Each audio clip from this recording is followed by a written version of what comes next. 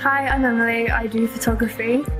Hi, I'm Freya. I'm a second year textile design student. And what workshop have you guys done today? The lino cutting for beginners.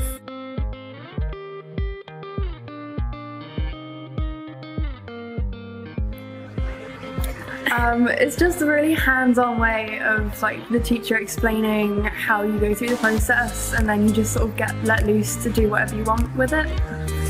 It's another really good way to explore the other campus, because I'm up at Penryn. Yeah, so it's really good to see all the facilities down here and try a new skill that we don't get taught up on our course, which is really good. Well, it's a different process that I've never used before, and there's a different process that not many students in my course have also used, so it might put me above some of the other ones with kind of my processes and skills. And it's just another kind of skill that I can leave university with and to industry and things like that.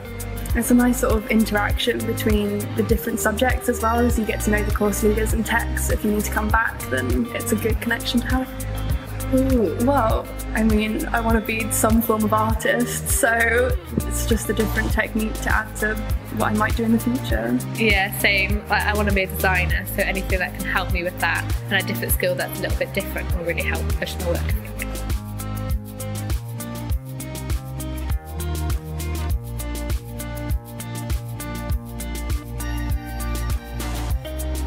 It's a really good way to just have a time and a place to actually come and try it, rather than try to do it yourself, make the connection yourself.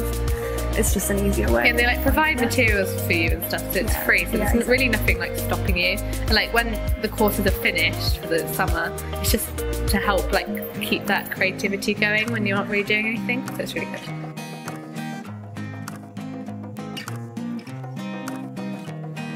You should sign up do it. Even if there's not space, you can always email, join the waiting list. list. Yeah, and just try as many things really, because there's no stopping you really.